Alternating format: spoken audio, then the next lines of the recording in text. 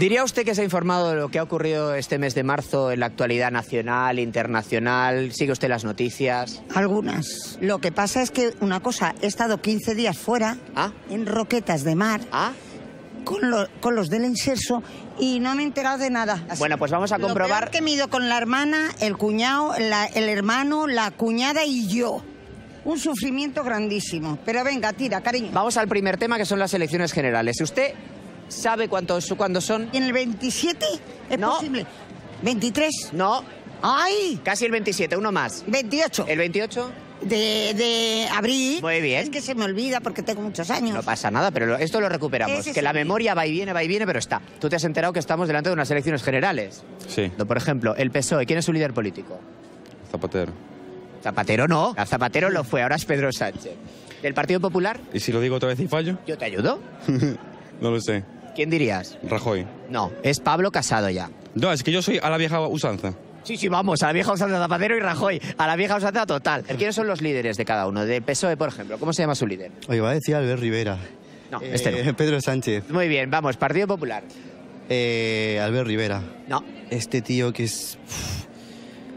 Que es como Albert Rivera, dices. Sí, es que son iguales, parecen gemelos. Joder, es que los confundo siempre. Porque ¿Se llama Pablo?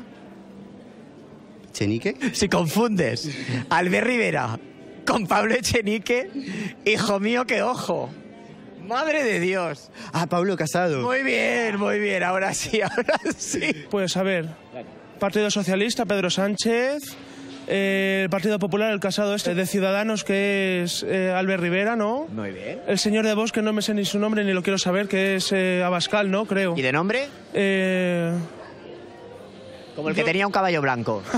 Santiago. Muy bien. Santiago Abascal. Él lo tiene, pero de otro color. Sí. Podemos y Pablo Iglesias, ¿no? Muy bien, perfecto. En eso has hecho pleno. Perfecto. Vamos a hablar un poquito de Podemos. Usted sabe que en Podemos ha habido este mes de marzo una gran noticia. ¿Cuál ha sido? Pues ahora mismo me pilla que se ha ido Rejón. Esto no es de marzo. Pues no tengo ni idea. En Podemos ha habido una noticia muy importante este mes de marzo. ¿Cuál ha sido? Que es que alguien ha vuelto. ¿Quién ha vuelto? Ha vuelto Pablo Iglesias. Ah, ha vuelto Pablo Iglesias. Que estaba de baja. Ah, ¿por qué? ¿Qué le pasaba a esa criatura? ¿A usted qué cree? ¿Por qué cree que usted que estaba Pablo Iglesias de baja? Pues porque este lío y dice, me quito del medio. Un regreso de Pablo Iglesias, ¿no? Que ha vuelto o algo de eso, ¿no? Ha vuelto Pablo Iglesias. Muy bien. Porque estaba de baja. ¿Ha salido de baja? Estaba de baja. Ah, vale. ¿Sabes de qué baja estaba? Pues no sé. Y no te viene a la cabeza nada por lo que pueda estar. Es verdad, por la paternidad, ¿no? Algo Muy de eso. bien, Muy hombre, bien. es que con un poquito de esfuerzo... Oye, claro, si ese tupé tenía que servir para algo. Claro. Vamos a hablar de otro tema ya más internacional, como el Brexit. Ni puta idea, no, lo siento, no tengo ni idea del Brexit. ¿Pero qué es el Brexit? Ni idea. ¿Qué puede ser el Brexit? Pues algo de dinero, supongo, no sé. El Brexit es algo que tiene que ver con un país europeo, de momento. Ni idea. ¿Usted sabe lo que es el Brexit? Sí, lo de los ingleses, ¿no? Pues que se van de la Unión Europea y están haciendo lo del Brexit porque quieren salir de una forma que ellos quieren. Aquí han entrado ahora a las duras y a las maduras. Si se quieren marchar, puerta y que se vayan sin más. ¡Hala! Y ahí todos, venga a votar, venga a discutir en el Parlamento, ya lo ha arreglado en 2 segundos. Exactamente, exactamente. Vamos a hablar del Brexit. ¿El qué? El Brexit. ¿Qué es eso? Tú sabes, por ejemplo, que el Reino Unido, Inglaterra, quiere salir de la Unión Europea. Ah, bueno, es que a mí los ingleses... Tampoco. A ver, ¿Ninguno? Los ingleses en Inglaterra, aquí en España, ya ¿No te gustan ningún inglés? Es que yo los que conozco están todos borrachos. Madre mía, qué vida, qué suerte. Pero ¿cómo van a estar todos borrachos? Todos No, los aquí ingleses... no, en Benidorm. Ah, en Benidorm. 6 años en Benidorm. Has Benidorm. estado en Benidorm 6 años. Y por eso conoces muchos ingleses. Sí, pero están todos más para allá que para acá. Ay, el Brexit, eso es de por ahí, el extranjero, la moneda y todo ese lío, ¿no? El extranjero, sí. ¿Qué ha escuchado usted de qué es el Brexit? Eso de la moneda, que se quieren salir o quieren entrar o quieren no sé qué o no quieren nada o si quieren yo qué sé. ¿Quiénes son los que se quieren ir de Europa? No tengo ni puñetera. Pues los del Brexit, ¿quiénes son? Pues lo que sean. Los ingleses se quieren ir de Europa. Pues déjalos. En esto del Brexit le tengo que decir que hay una persona que está muy en horas bajas, que es la primera ministra británica. Ya. Que se llama... Está así, ¿eh? Me acuerdo, pero no me acuerdo ahora mismo. ¿Cómo es?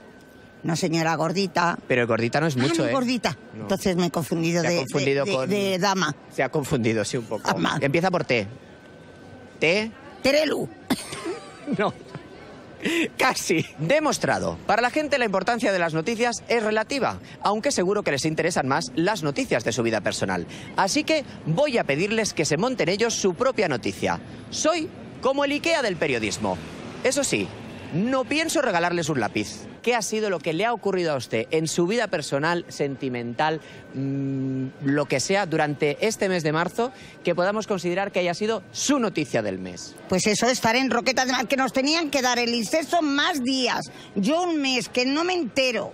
Con 15 días no me entero. ¿Cómo se llama usted? Victoria Antonia Ayuso Reyeros. Pero en el pueblo me llaman la Toñi. Le voy a hacer un periódico inglés. Se va a llamar The Toñi Times. Ay, muy bien. Ahora usted tiene que decir el titular. Me llamo Toñi y mi noticia del mes es que he estado en Roquetas de Mar 15 días. Me lo he pasado chupi. Hola, me llamo Carlos y mi noticia de este mes de marzo es que me he apuntado al gimnasio para llegar a la operación bikini. Soy Olga y mi noticia del mes es que he pagado en el recibo de la luz 150 euros y me parece fatal. Hola, me llamo Iván y mi noticia del mes es que me he mudado de Galicia a Madrid y me he echado novia, el 8M. Te quiero mucho, Ana. Soy Mari Carmen, mi noticia del mes es que nos hemos reunido hoy 12 compañeras que llevábamos sin vernos muchísimo tiempo, con algunas más de 20 años. Es una alegría para todas y estamos muy contentas. Hola, soy Ferran y mi noticia del mes es que me he cambiado de champú. Y este me lo deja estupendo.